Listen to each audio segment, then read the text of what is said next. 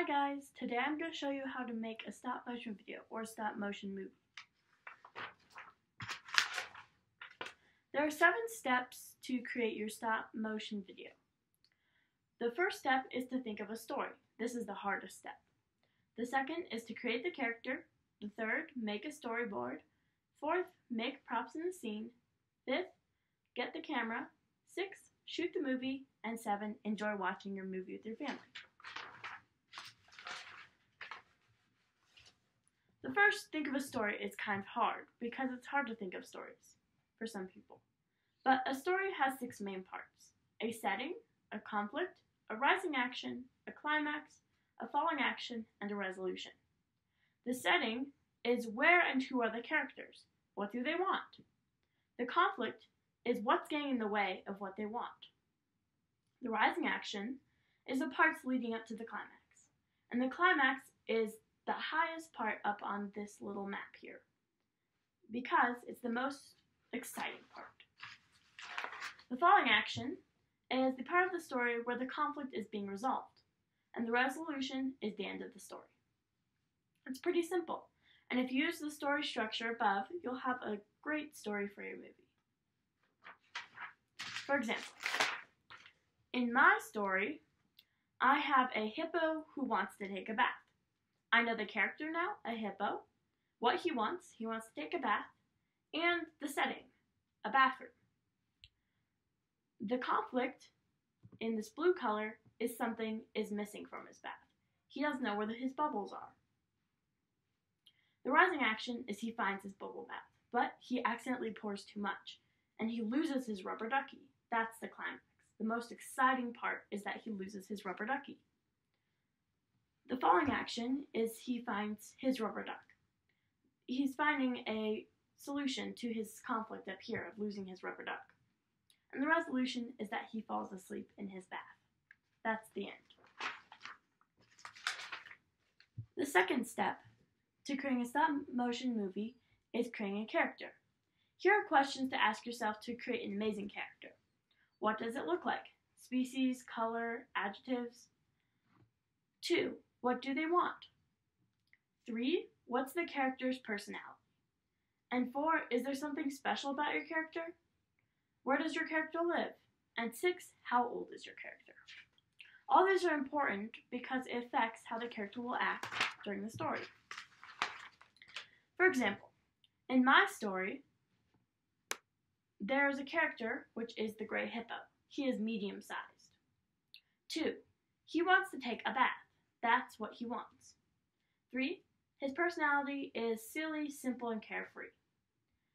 4. He's weird because he is a hippo who loves bubble baths. Hippos aren't supposed to love bubble baths. And 5. He lives in a house in an unknown location because there's a bathroom in it. And 6. He's pretty old even though he loves his rubber ducky. The third step to making a stop motion movie is to make a storyboard. To make a storyboard, you'll need paper, pencils, and your brain. First, you'll split your paper into equal squares. You can do this by folding it. 2. Draw or write major events in the squares. Your board should look kind of like a cartoon.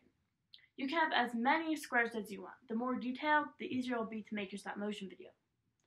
The less detailed, the harder it will be, but it'll be easier to make the storyboard. Mine's pretty simple. It only has 6 squares. And mine is hippo takes a bath. First, he fills up the bath. Then he figures out something is missing. Third, he pours in a bubble bath. And 4th, he loses his duck in the bubbles. Then he finds his duck and falls asleep.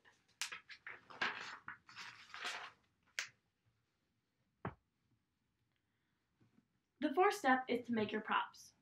First, think about the props you'll need. Then look around the house or make them out of clay, cardboard, or tinfoil.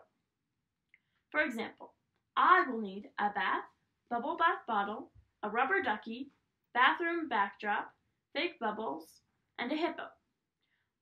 I found and made these, a bath, I found a doll bath, and then I figured that it was too big, so I used a bowl instead. I found an old miniature travel bottle to be my bubble bath bottle, I made my rubber ducky out of clay, and I printed out, then pasted to cardboard a backdrop. Then I used polyfill stuffing as the bubbles, and used a stuffed animal, a hippo. Your props can be made out of anything, so think hard and get creative. The fifth step is to get a camera. You'll need some sort of device you can take pictures on to film your video, whether it's a digital camera, a phone, a tablet, or an iPad.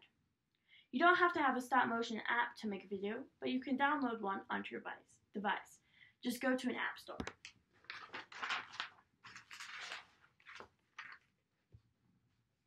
The sixth step, the step you've all been waiting for, is to shoot your movie. Shooting a stop motion is not hard, you just need practice. First, you'll set up your scene. Then you'll take a picture. Third, you'll move your character a tiny bit, just a tiny bit.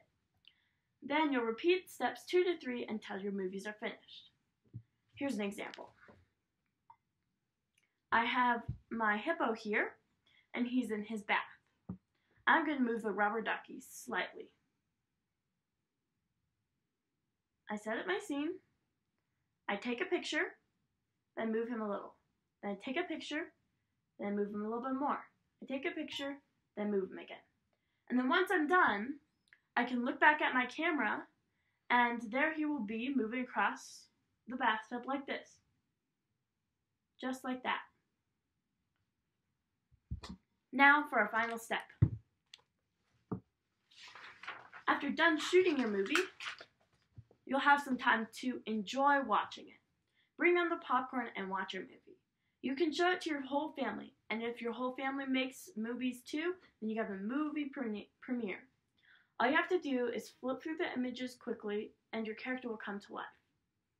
For an iPad, you take the iPad and swipe really quickly. On a digital camera, you would press this button and click this button very quickly.